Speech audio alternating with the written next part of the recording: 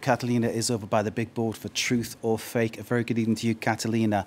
A marketing stunt for a TV program going viral. Tell us more about what this actually is, what's involved, and what it's all about. Netflix's season 4 of Sex Education was just released in the platform last week. And for those of you who are not familiar with this series, Sex Education is a British teen comedy series that follows the various personal dilemmas of teenagers and adults, dilemmas that often have to do with sexual intimacy. For the last season of this series, Netflix has gone viral for its latest marketing stunt.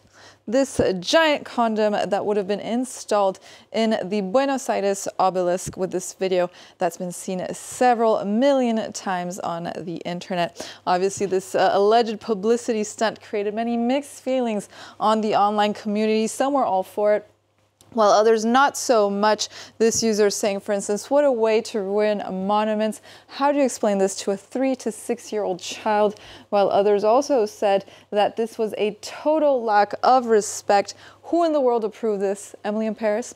So this a giant condom was also all over the local news, international news as well, where they discussed the controversy over this extra large publicity stunt. Mark. Okay, so it's supposed to be promoting a Netflix series. Did Netflix actually do this?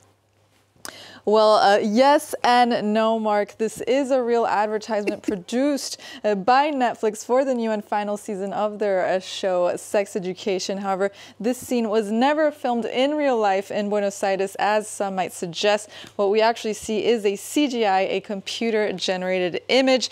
Many users did nonetheless share this video as real without specifying that this was a CGI in the caption or elsewhere, because this obviously leaves the door open to misinterpretation.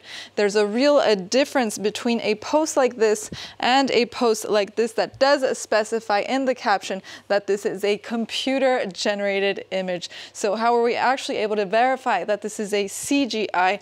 Always go back to the source. You will find the original video posted by Netflix, that is an official Netflix account based in Argentina.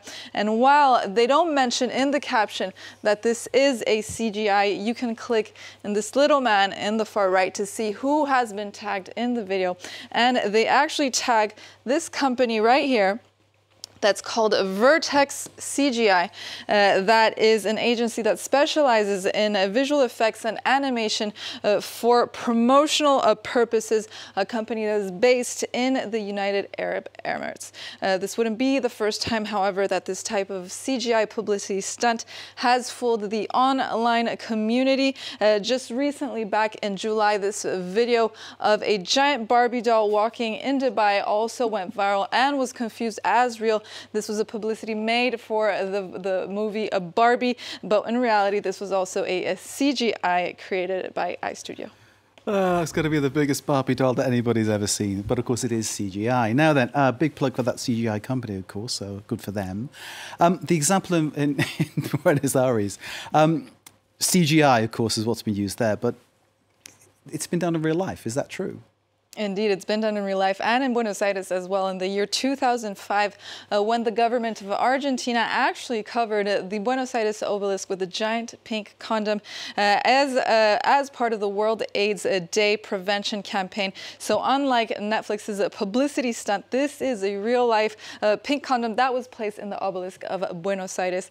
And Argentina is not the only one. In 2014, Sydney's Hyde Park obelisk was also covered with a giant pink condom for HIV awareness, and France doesn't fall behind. Perhaps one of the first in 1993, when the activist group ACT UP dressed the obelisk in Paris's Concorde with a giant pink condom in the fight against homophobia, transphobia, and HIV.